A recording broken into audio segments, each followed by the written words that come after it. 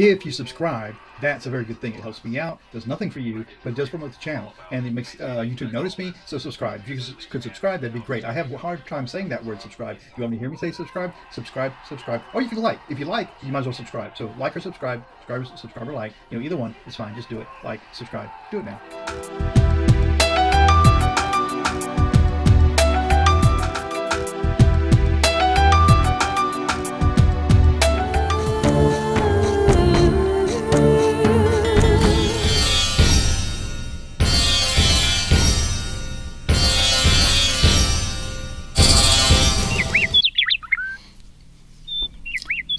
Hi, I'm Mark, and this is my journey through tarot. Come on.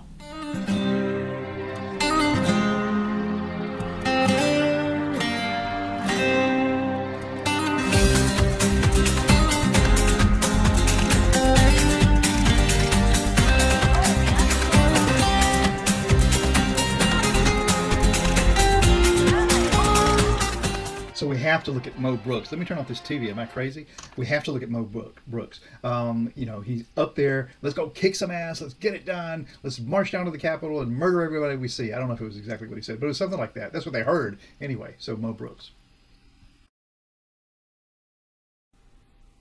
This is a good time to do this video. It's time to look at Mo Brooks and see what we can learn about him. I've got a little bit here that I wikied, of course, and it starts out pretty straightforward. So 1954, Morris Jackson Brooks Jr. is born April 29th. He's a Taurus in Charleston, South Carolina. Now, who is he? He is the U.S. Representative for Alabama's 5th Congressional District since 2011. He's Republican, and his district is across the northern 5th of the state. He's a member of the Freedom Caucus. 1963, he's 9 years old. The family moves to Huntsville, Alabama, and his mother taught economics and government for over 20 years at Lee High School while he attended Grissom High School. His father was an electrical engineer before retiring from Redstone Arsenal's Meteorology Center. That's a hard word to say. 1972, Brooks graduated from Grissom High School. He graduated from Duke University later, but in 3 years with a double major in political science and economics, with highest honors in economics.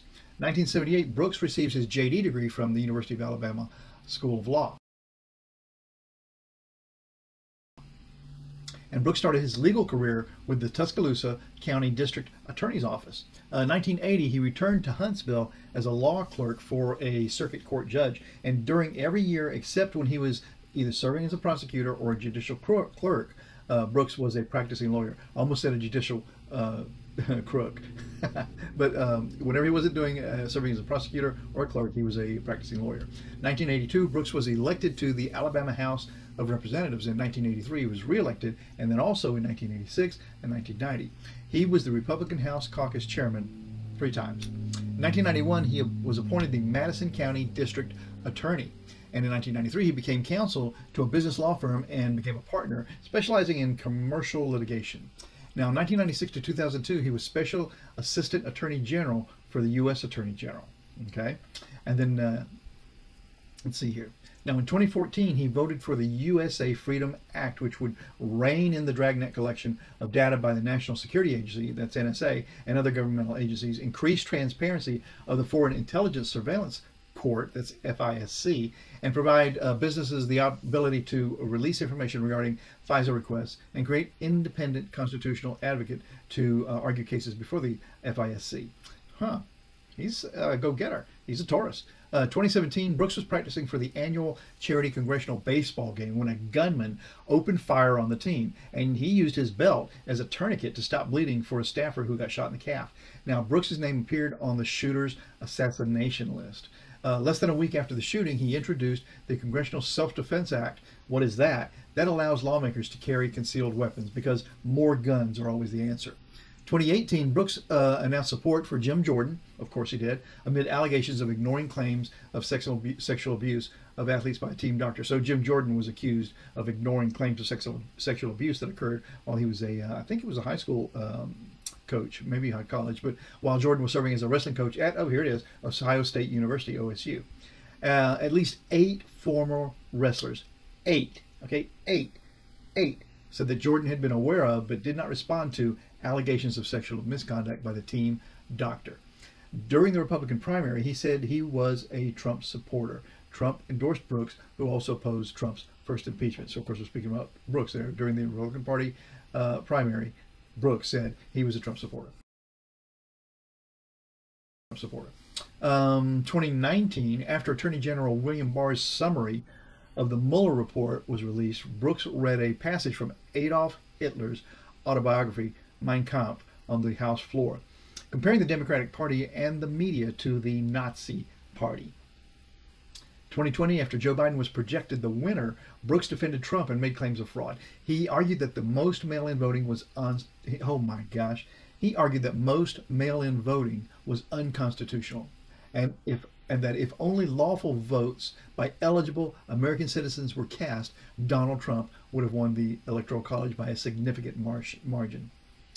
His assertions that the election was stolen by an extraordinary voter fraud and election theft measures were unsupported by any evidence whatsoever. In 2021, Brooks announced his candidacy for the U.S. Senate seat being vacated in 2020. Trump announced his endorsement for the 2020 Senate campaign. Of course he did. Brooks was the first member of Congress to announce his objection to the January 6, 2021 certification of the Electoral College results. In December, he organized a series of White House meetings between Trump and a dozen Republican lawmakers to strategize about how to overturn the election results on January 6. On that date, he was the first speaker at a pro-Trump rally. In the speech, he harshly criticized other Republicans in Congress for not aiding him in his efforts to overturn the election and said, "Today is the day American patriots start taking down names and kicking ass." And at the rally, Trump gave an hour-long speech claiming that the election had been stolen and urging people to go to the U.S. Capitol. The crowd did so, and shortly thereafter, pro-Trump protesters stormed the Capitol. Later that night, Congress reassembled to certify the Electoral College vote. Brooks raised an objection to Nevada's votes, but it did not succeed because no senator joined him in objecting at that time. On January 11, District of Columbia Attorney General Carl Racine said that he was looking at whether to charge Brooks along with Rudy Giuliani and Donald Trump Jr. with inciting the violent attack. And on 2021, Representative Eric Swalwell filed a civic lawsuit against Brooks and three others, Donald Trump Jr., and Rudy Giuliani, seeking damages for their alleged role in inciting the riot. Brooks tried to claim immunity from the suit by saying that he had been acting as a federal employee when he gave this January 6th speech. If so, that would make the U.S. government the defendant. Right? Wrong. The Justice Department said it will not defend him because his speech was political, not part of his duties as a member of Congress, obviously. Brooks believes that the National Security Advisor Michael Flynn was set up by FBI partisan hacks and that Flynn's trial was a miscarriage of justice. He supported assigning a special prosecutor to investigate the federal case against Flynn, in which Flynn pleaded guilty to making false statements to the FBI. Brooks supports the National Security Agency's power to collect telephone metadata on Americans, saying its potential to thwart terrorist attacks outweighs potential infringements on privacy. That's Mo Brooks. So these are the Tarot de Marseille, and these date from around 1760. These are actually Lo Scarabeo cards. These and a numbered edition set. So I don't know. I'll show you the little guidebook that comes with them. So this is a Tarot de Marseille in the style of 1760, and this pack is number 1415 out of 2,999 sets that were made. So I don't know if that'll ever mean anything, but the little guidebook that comes with it is kind of cool, and then it gives you you know, some kind of a story in here to tell you about the cards and what their background is and the original blocks they were made from. So yeah, something interesting to look at. The cards I love, but the problem with these is that if you don't know your tarot, I mean, you could have a hard time making some divinations. You'll see that the court cards and the major arcana, most of them are kind of, you could figure them out without too much trouble, but the rest of them can be kind of cryptic. So, but this is what presumably Tarocchi cards for just playing games would look like at that time, the late 18th century. So that's where we are with these. So I think I'm going to look at this a little bit differently for good old Morris. I wonder when was the point that he decided to become a crooked politician. When was that? How does that happen? So that's a too difficult question, I think, for the cards. So why don't we ask, has Mo Brooks always been this partisan hack? So yeah, has he always had this evil bent to him? My goodness, I can't shuffle these cards, so let's put them in right here. Do a couple of these, spread them out, and get 6 cards for this guy, Mo Brooks. 1, 2, 3, 4, 5, 6. I like these cards for this guy because he seems to call to me that sort of antiquated, do whatever it takes to win kind of attitude. The signifier card for this guy, Mo Brooks, Morris Brooks. What is the signifier of him? Okay, so this is the 8 of Wands, and the 8 of Wands is lots of actions happening at the same time. This could either talk about things that are coming against him or what he throws out against the world. So let's see which one we can go by. 8 of Wands, lots of stuff coming down. It's challenged by the 4 of Wands. Okay, so the 4 of Wands are small celebrations. So all of these issues that are coming out at the same time, and again, I'm not sure if these are issues that he's proposing or issues that are coming out against him. I asked where, has he been like this always?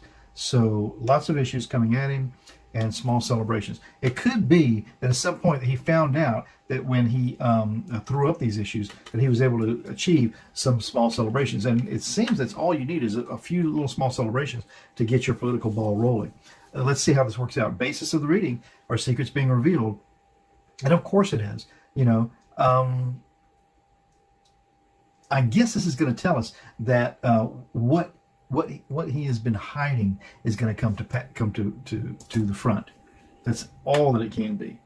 The past of this reading then for Mo Brooks is this is the Hanged Man, but it's in reverse. This should come out like this and be the Hanged Man. And if it was like this would tell us that he's got to look at things from a different angle and get another perspective, or at least that's how he was coming into this thing. However, since it's upright, I've got to come up with my own definition of what it means. I don't really trust my definitions of inverted cards, but I'm going to go with it. So I'm going to say with this Hanged Man inverted, I'm going to say that he has lost his perspective.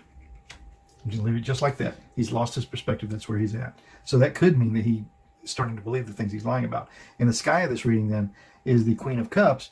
So the Queen of Cups is what he needs to hope for. This queen is looking very doubtful. Can you see it in her face? I mean, she's just a very doubtful looking scowl on her face. And she's holding a big cup of passion, but she's also got the sword of truth and justice at her side. So he better hope that the queen is going to show him some compassion. That's what I'd say.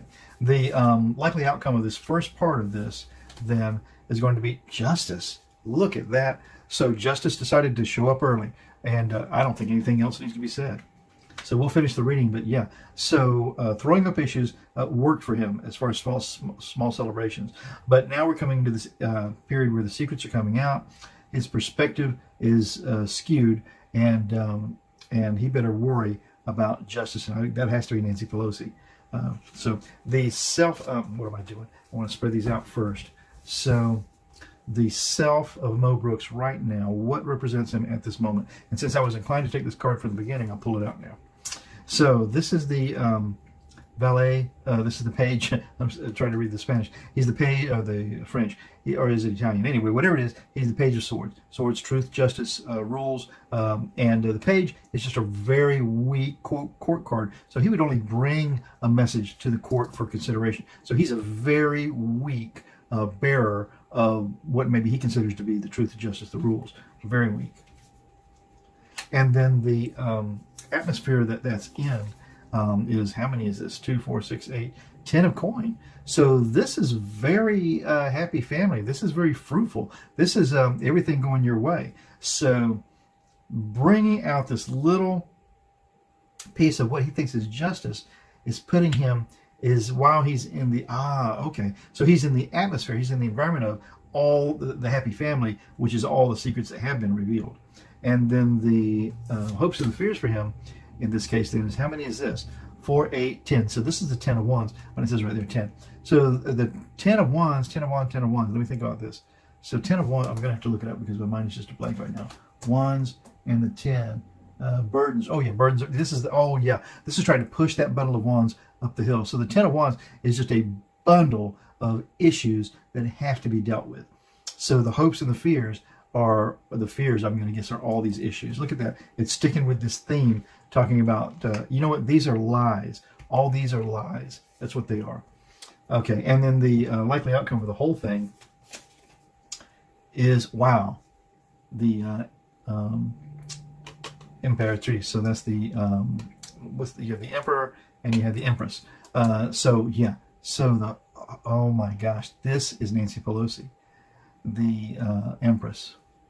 Wow. He's going to pay the price. Well, that finished up a little differently than I thought it would actually. But it was pretty direct. I mean, I'm glad what I heard. So it started out with the 8 of Wands, which I think after the whole reading, these are lies. This is a pack of lies that is him. Okay? And it was challenged by these small celebrations, the 4 of Wands, which are, for me, always small celebrations along the way. So all those packs of lies got him some value along the way. But what the issue is now is the base of everything are the secrets that are being revealed. Look at that lobster getting ready to crawl out of the ocean and reveal his deepest, darkest secrets. And then the next thing we showed up with was with the Hanged Man in reverse. I think he doesn't have his view on what's going on is skewed.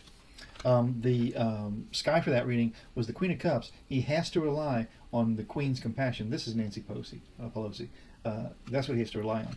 And then, but the final outcome of that first part was justice. Of course, it's justice. It's always going to be there. Now, the self of him turned out to be the Page of Swords, just a very weak representation of what he calls truth and justice.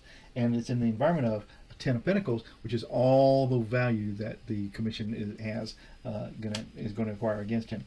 And then the 10 of Wands comes up as the hopes and the fears. And again, it's just that pack of lies, that big bundle that's so heavy and cumbersome and hard to push up the hill. And then the likely outcome of the whole thing was the Imperatrice, which is the Empress. And this, again, is Nancy Pelosi. And she's the one who's going to finish this story. I'm Mark, My Journey Through Tarot. Tomorrow's another day. Stop by, we'll do it again. Ciao for now.